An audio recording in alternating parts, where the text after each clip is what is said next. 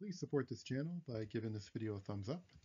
Click the subscribe button and turn on alerts for more videos like this one. Today we're going to review pivot tables. They're used to summarize, sort, reorganize, group, count, total or average of data stored in a database. It allows users to transform columns into rows and rows into columns. It allows grouping by any data field. So I created the sample workbook, and what we have here is a data sheet which has the date, order number, sales rep, city, item code, description, quantity, cost, unit price, and total sales. So to get started on a pivot table, we would go up to Insert, and it'll give us two options: Pivot Table, which is a blank pivot table, and Recommended Pivot Tables. So let's highlight our data. And we'll go to recommended pivot tables. And you can see here it gave us a few options. So the first one is sum of cost by description. So you can see our row labels here. So our different products we have and the sum of the cost. You can see the second one here, sum of unit price by description. So again, our different products we have and what the unit price is. So again, I'll give you a few examples. Now there might be one here that works for you. If not, we'll just hit cancel and we'll create one from a blank pivot table. So now we're going to highlight our table again. And we're going to go back up to the top. And we're going to go to pivot table to do a blank one. I'm going to click on it.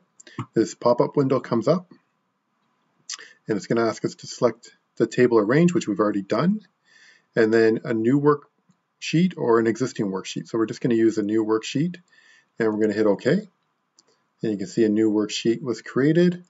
And on the left hand side here, we have our blank pivot table space. And on our right hand side, we have the list of fields from our original table. So the date, order number, sales rep, city, item code, description, quantity, cost, unit price, and total sales. And below that, we have the area for the pivot table. So the filters, the column, the rows, and the values. Okay, so part of it was blocked out, again, because of my camera. So we have the filters, the columns, the rows, and the values down here below. So first off, let's get a sales rep. And you can see when I click on it, it automatically goes under rows. So you can see here, it's listed. If you don't like that layout, you can always move it over to columns. And then they're listed right across the top there. Let's go back to rows. And this time we will get a value. So let's just do total sales. You can see it's all listed here. The other thing we do is come up here to filters. If we do that, then the total sales is here. We can also collect on here. Instead of doing all, we can just select Brooklyn. And now it's just Brooklyn sales come in here. So again, you have a lot of options. You can play around with it. We can hit all, go back here. And let's say we also want to get the unit price. The unit price clicks in there. So really, the best thing to do is just play around with it. See what fits what you're looking for when you're trying to customize and pull in the data and what best works for you.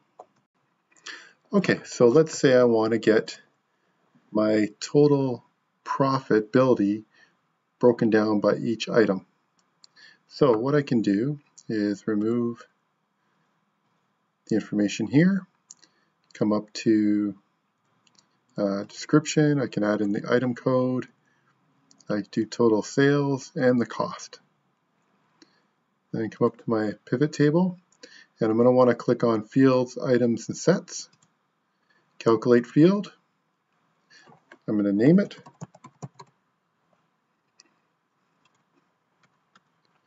And I'm going to scroll down and select total sales, insert field.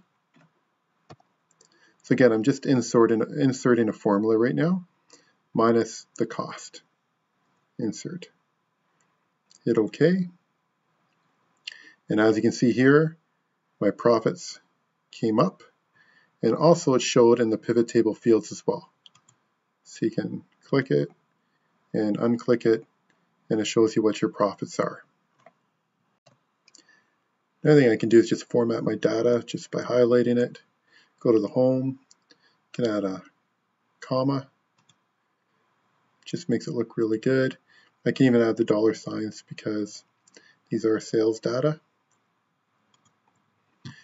Next, what I want to show you is, just let me uncheck all these. And let's go by item description. And I want to see how many units of each that I sold. So we'll click on quantity. So one thing I can do is I can actually just click here and go sort largest to smallest. Another trick is I can right click on it and I can show value as. So let's say I want to see the percentage of each item that was sold, and I can go percentage of column total, and you can see there that I have my percentages for each item that I've sold. So really you can play around with the data, you can manipulate it. There's a lot of good tools and functions in here that you can utilize. So another thing you can do is you can actually add charts to your pivot table, and this will really visual show you what's going on with the data. So we can highlight it here, go into our pivot table analysis tool bar, and then click on pivot chart. And you can see there's a lot of different options here.